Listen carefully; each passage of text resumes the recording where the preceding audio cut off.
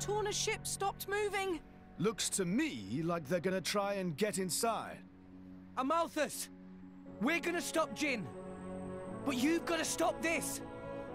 You're speaking nonsense, boy. Now is the hour of their doom. You leave me no choice but to perform your duty for you. Destroying Jin and Torna? We're only trying to stop them, not kill them.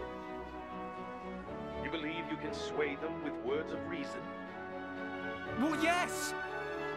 Jin told me what happened 500 years ago. And you were the cause of it, weren't you, Praetor? I was nothing but the mouthpiece of the architect. When I meet him, I'll ask him myself. About me, about Pyra and Mithra.